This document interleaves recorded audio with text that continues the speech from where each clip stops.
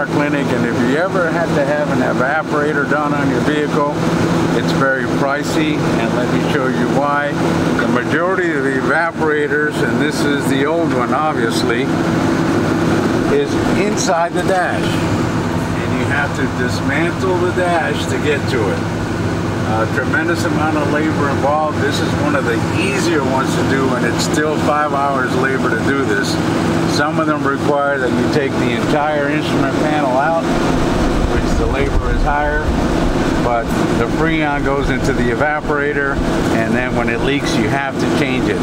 In addition to that, this car does not have a cabin air filter like the newer vehicles, but you can see that debris and stuff got in there, which probably accelerated the problem.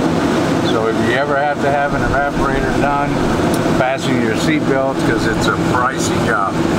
Hit like, as always, call us if you have any questions.